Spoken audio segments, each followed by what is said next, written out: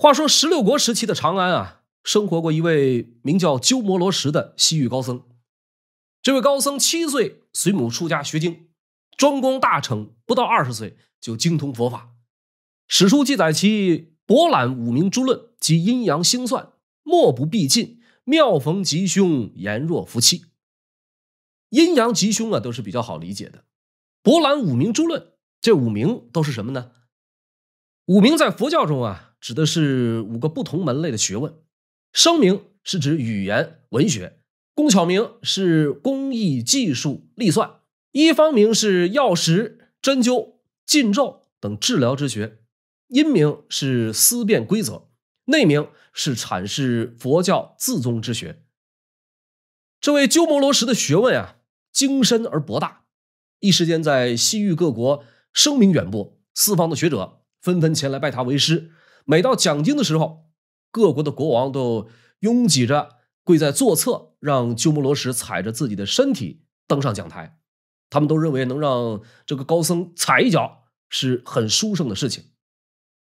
公元382年啊，秦王苻坚派遣麾下大将吕光征讨西域。吕光在威震西域之后，俘获了鸠摩罗什。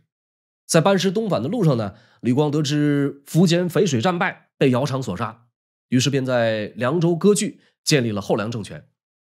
到了401年，后秦姚兴攻灭后梁，姚兴将鸠摩罗什迎至长安，待以国师之礼，并且专门安排人员协助鸠摩罗什翻译佛教经典。如果您听过女明星王菲诵读的《金刚经》，会发现王菲采用的就是姚秦三藏法师鸠摩罗什翻译的版本。说有这么一天呢，鸠摩罗什正在长安草堂寺讲经，秦主姚兴领着一众文武以及大德沙门1000余人肃容观听。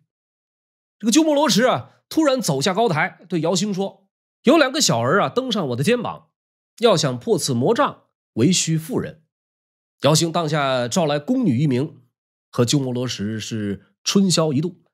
过后呢，这个宫女便怀胎10月，生下了2个孩子。姚兴随后啊对鸠摩罗什说：“大师听名超物，天下莫二，何可使法种少祀？”因此又赐给鸠摩罗什女妓10人，逼着他接受。而后鸠摩罗什啊便不再居住在寺庙里，另外找了个住处。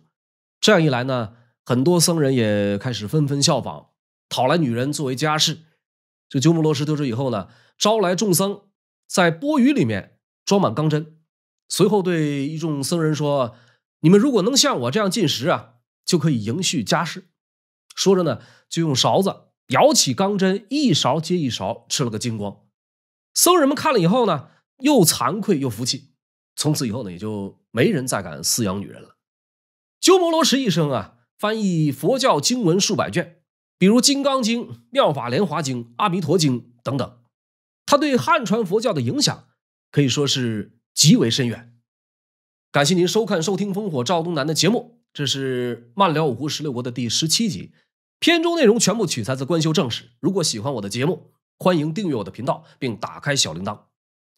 有关鸠摩罗什啊，从历史的角度而言是存在一定误区的。首先啊，说苻坚为了得到鸠摩罗什而发兵西域是不对的。早在灭亡了前燕的时候，苻坚就已经有了统治西域的想法。讨伐西域是为了扩大统治范围，获取西域的丰富物产和奇珍异宝，绝非单纯的为了鸠摩罗什。其次呢，有关鸠摩罗什的破戒，佛教界从宗教情感不愿提及，教外的学者呢，出于对佛教徒的尊重，也有意回避。综合史料来看，他的破戒应该至少是在35岁之前就已经发生的，和传播佛法没有必然的关系。说他为了弘法而破戒是不够客观的。那么公元4世纪末的北中国呀，自苻坚败亡以后，各种势力是相继崛起，纷争不断。这一时期的关陇地区分别有后秦、西秦、后梁、南梁、北梁、西梁先后建立。那么今天咱们就围绕这些国家来聊一聊16国后期的关陇争霸。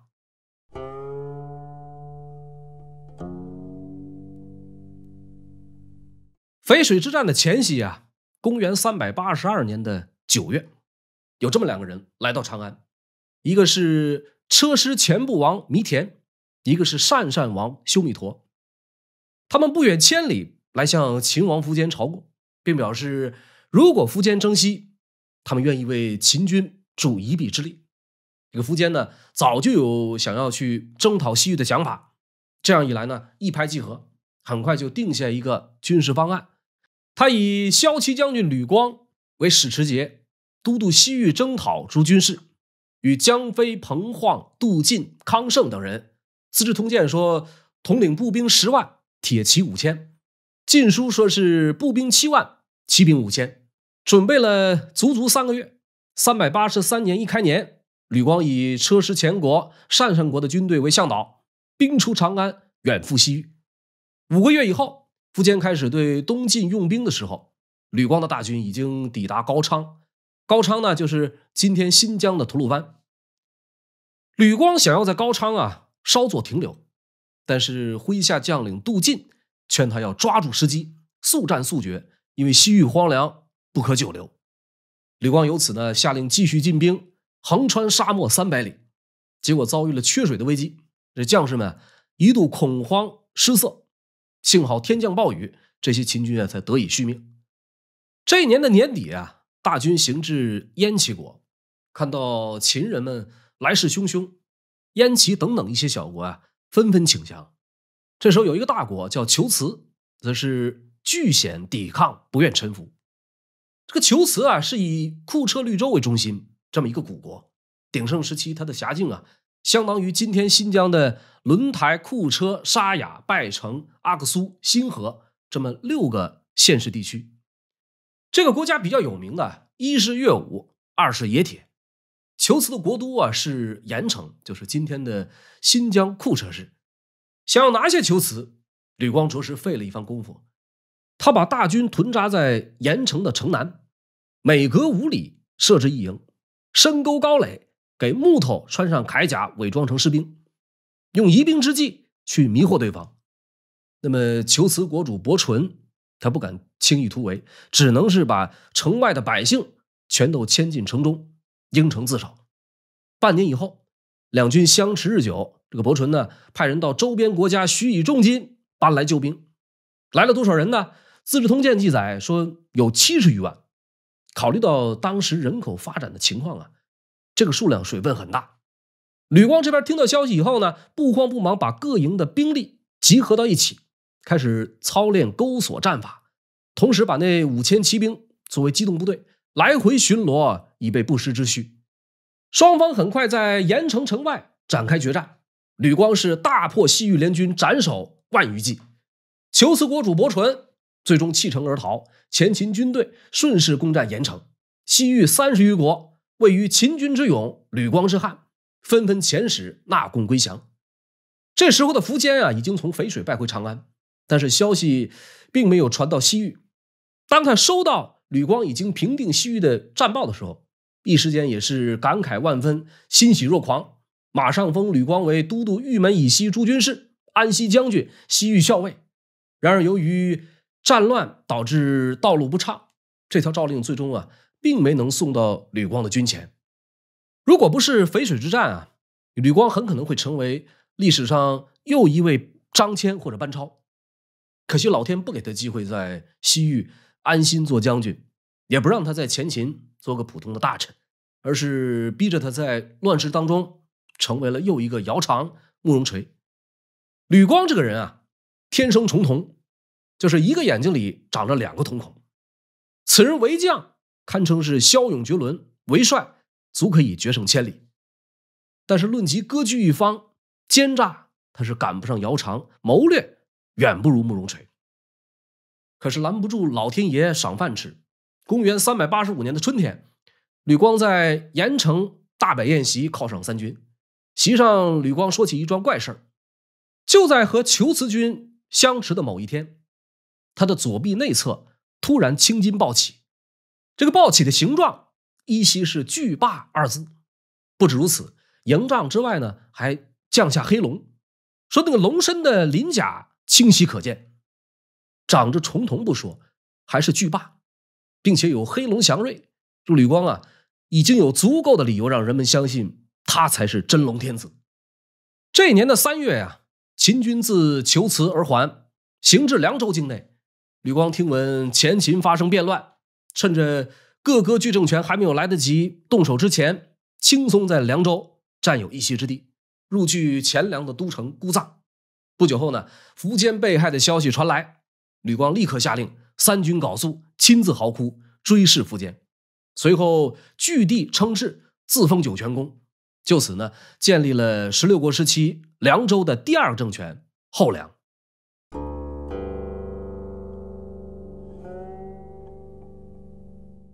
16国时期的凉州啊，相当于今天的甘肃中北部、青海的东北部，再加上宁夏、内蒙古、新疆的一部分。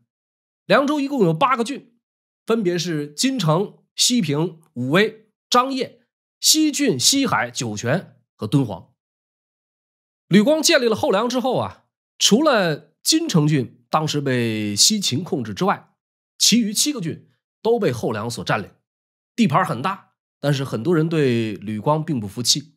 很快，先是王穆占据了酒泉和敦煌，而后呢，是西平太守康宁称匈奴王自立，又有张掖太守彭晃起兵反叛。不到1年，吕光哐接连丢掉了4个郡。吕光亲自领兵东征西讨，总算是平定了叛乱。忙不迭的，他就要称王。先是在389年改元林家，自称三河王，又在396年继天王位，设立百官，定国号为大梁。天王这个称号不是随随便便就能叫的。石虎当年在称帝之前一直是自称大赵天王，苻坚一辈子只称大秦天王不称帝。一定程度上啊，天王的称号高于王而稍低于皇帝，相当于有皇帝之实的君主认为天下尚未统一而用的谦称。那么吕光啊，最大的问题在于根本不顾，一味的重用宠信扶持低族势力，对大臣过分猜忌，用刑极重。所以从打称天王不久，这个后凉就再次四分五裂。397年的正月，鲜卑领袖突发无辜宣布独立，自称大都督、大将军、大单于、西平王，国号为凉，这就是16国里的南凉。到了397年的5月，卤水胡族的举旗南城，拥立建康太守段业为大都督、龙骧大将军、凉州牧、建康公。这里的建康啊，并非东晋的那个建康，它的位置在今天甘肃高台的骆驼城。401年，卤水胡首领举旗蒙逊，攻灭段业，自称凉州牧张掖公，这就是16国的北凉。这还没有完，公元400年冬天，北凉晋昌太守唐尧起兵反叛，推举汉人李浩为冠军大将军、沙州刺史、凉公，领敦煌太守，这就是西凉。有意思的是啊，这位李浩自称是西汉飞将军李广的第16世孙。后来的李唐皇室和李白、李商隐又都尊李浩为先祖。就这样，在今天甘肃省的这片土地上啊，一度同时存在着4、5个国家，分别是甘肃中部吕氏的后凉，甘肃南部乞伏氏建立的西秦，甘肃西南部和青海东北部是突发氏的南凉，甘肃中西部举渠氏的北凉，甘肃西部是李氏建立的西凉。4凉一秦各自占着1、2个郡，他们互不相让，他们一言不合就开打。螳螂捕蝉，黄雀在后。就在这几个国家呀互相攻伐牵制的时候，一个更加强大的对手开始加入战局。谁呢？16国时期一位杰出的政治家、佛学家，后秦的第2位皇帝姚兴。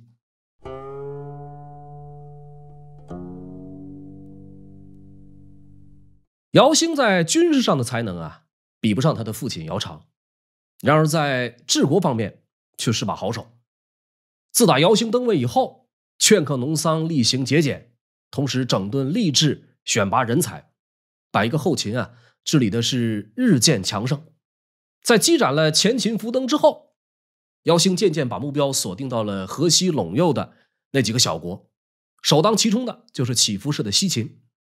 前秦淝水战败之后，乞伏鲜卑的头领乞伏国人在陇西举兵叛乱，自称是大都督、大将军、大单于，有众10余万，自领秦河2州牧，占据了今天甘肃兰州附近数百里土地，史称西秦。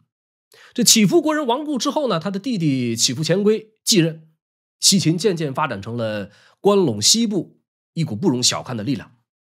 公元400年的5月啊，姚兴派遣陇西公姚硕德统兵5万，自南安峡翻过陇山，攻伐西秦。乞伏虔圭不敢怠慢，亲率众将到陇西拒敌，并且呢分兵想要去断姚硕德的粮道。姚兴得知以后啊，悄悄率领国中精锐倾巢出动，准备一举将西秦剿灭。说乞伏虔圭在探听到姚兴亲自前来以后，派遣慕容允领兵2万屯于柏杨，又安排罗敦领兵4万埋伏在侯城谷，乞伏虔圭自己领着数千轻骑前去诱敌。想法是好的，可惜天公不作美，当天赶上突然刮起了沙尘暴，一时间昏天暗地，乞伏虔圭没能按照计划和慕容允相会合，他被敌军追赶着退到了罗敦的军中。转一天，双方一场大战，乞伏虔圭大败，率领残部逃到苑川。姚兴领兵进逼扶罕。此时的西秦啊，已经是几近山穷水尽，士众离散，大势已去。无奈之下啊，乞伏虔圭只带了数百骑，一路向西，投奔了南梁的突发利禄孤。但是没多久，便和利禄孤产生了矛盾。乞伏虔圭担心被杀，又转回头向后秦的姚兴投了降。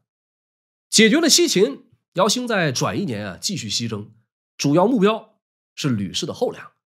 后梁天王吕纂刚好在这时候和他的堂弟吕超、吕龙发生矛盾，吕纂被杀，吕龙被推为天王。吕龙新君上位啊，为了给自己立威，实行的是顺我者昌，逆我者亡的政策。但凡有让他感到不快乐的，甭管是豪族名流还是宗亲大臣，一律格杀勿论。结果搞得后梁朝廷人人自危，生产遭到破坏，老百姓呢没办法维持正常生活。这对于姚兴而言啊，简直是天赐良机。很快，后秦大将姚硕德的军队从金城渡过黄河。当他们途经南梁的广武的时候，南梁君主突发利禄孤甚至直接把广武守军撤回，给后秦军队让道。姚硕德领兵啊长驱直入，很快就来到了后梁的国都姑臧。在城下，双方一场大战，后梁死伤惨重，大败而归。西北各国闻讯以后呢，好似惊弓之鸟，李浩、突发利禄孤举渠蒙逊，纷纷向后秦派遣使者称臣归降。吕龙在姑臧坚持了几个月之后，也被迫向后秦投降，把自己的弟弟、儿子以及一众文武通通派到长安当了人质。投降可是投降，吕龙此后的日子仍然不太平。姑臧在2年以后又遭到北凉和南凉趁火打劫，轮番进攻，城中米价飞涨，百姓相食，10余万人被活活饿死。吕龙不得已只好再次向姚兴低头，派吕超带上各种奇珍异宝去长安求救。姚兴啊欣然接受，同意派兵救援，条件呢是包括吕龙本人在内的所有吕氏满门宗族全部迁往长安。吕龙最终是素车白马赶赴长安，后梁彻底灭亡。余下的南梁、北梁、西凉的君主也接受了姚兴封给他们的官爵，成为后秦的属国。自此啊，除了横跨长安、洛阳2个超一线城市，后秦已经在形势上具有整个关西地区，国力随之达到鼎盛，一跃成为当时的第1强国。姚兴灭梁的同时，把高僧鸠摩罗什啊迎到了长安。这时期呢，也成为关中地区佛教发展的重要时期。人生迎来高光时刻，只可惜啊，并不持久。很快，姚兴就在一个叫做柴壁的地方遭遇惨败，而他这一次的对手啊，就是咱们在上一集讲过的北魏道武皇帝拓跋珪。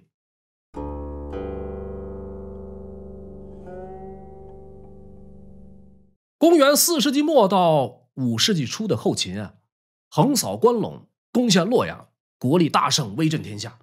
与此同时，北魏自395年参合杯大败后燕之后2-3年的时间，后燕被打得退守辽东，北魏强势崛起，入主中原。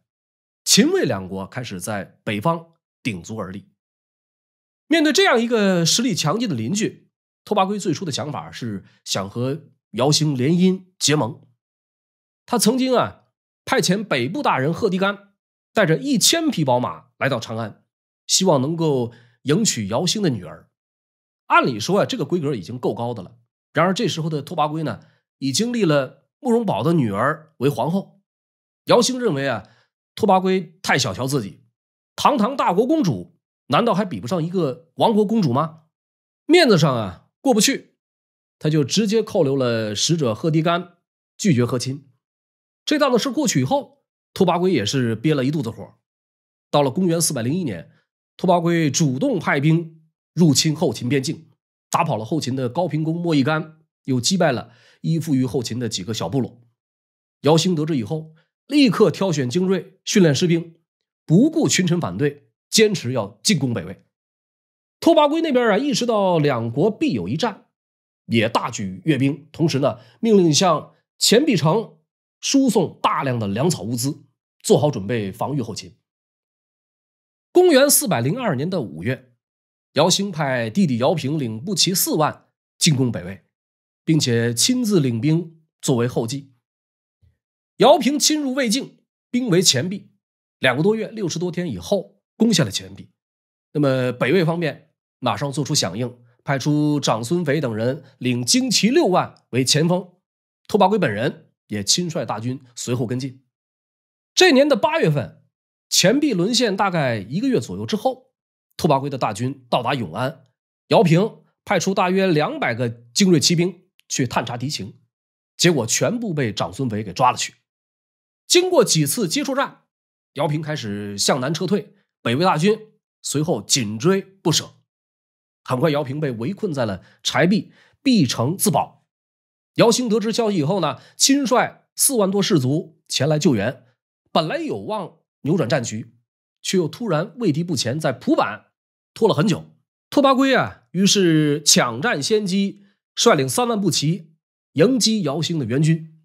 后秦战败，姚兴退兵40多里。随后北魏分兵据守各个险要，严防秦军接近柴壁。姚兴领兵渡过淝水北上，在淝水西岸扎营，柴壁城就在对岸，只要能过河就可以直接开展救援。可是距离最近的天都渡口早已被拓跋圭安排了重兵把守，秦军是屡次尝试，全以失败告终。姚兴又派人在上游放下柏木，想要冲撞破坏魏军的浮桥，结果拓跋圭再次提前预判，安排人把顺流而下的柏木全部勾取了去。转眼到了这年的10月份，柴壁城里面的姚平在使尽粮绝之际，下令趁夜摸黑从西南方向突围。姚兴得报，在汾水西岸领兵列阵，垒起战鼓，点起烽火作为呼应。姚兴希望姚平力战突围，姚平想着姚兴能够过河接应，两边都能看到对方，一边在死命拼杀，一边在大呼小叫。到头来姚平还是冲不出重重包围，最终十分悲壮的率领部下30余骑投水而死，余下将校40多人，2万多士卒全部束手就擒。姚兴是坐视弟弟投河兵败，无计可施，举军痛哭，声震山谷。随后数次遣使求和，全部被拓跋圭严词拒绝。魏军乘胜进攻到蒲坂，因为守城的姚绪固守不战，以及柔然大军来犯，拓跋圭见好就收，率领部队撤回了北方。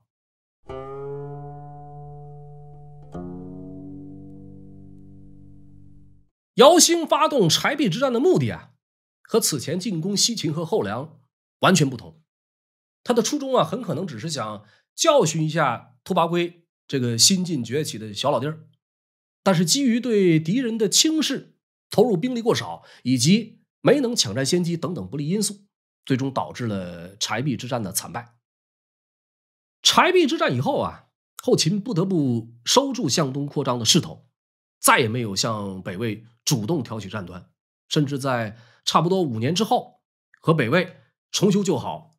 北魏送还了当初柴壁之战被俘的一众将领，两国修好呢，又被赫连勃勃所利用，以此为由叛秦自立，建立夏国，不断侵扰后秦的边境，也成为了后秦亡国前的一大隐患。姚兴其人啊，在很多方面都做得很好，唯独军事方面，尤其是面对挫折的勇气和信心，远不如屡败屡战的其父姚苌。作为秦魏两国实力逆转的分水岭，在整个柴壁战役的过程中，姚兴被拓跋珪一步步拿捏，无计可施，坐视姚平败亡，只能暗自伤痛。这种伤痛的根本正是姚兴本人一手造成的。可悲的是，对他本人而言，伤痛才刚刚开始，随着勇气和信心一点点丧失，姚兴会眼睁睁看着原本前景一片光明的后秦，在他自己的手中一步步走向衰败，最终呢土崩瓦解。感谢您收看收听烽火赵东南的节目，这是漫聊五胡十六国的第17集，片中内容全部取材自官修正史。如果喜欢，请帮我点赞、评论、转发、分享。五胡十六国的故事啊，仍在继续，我们下一期不见不散。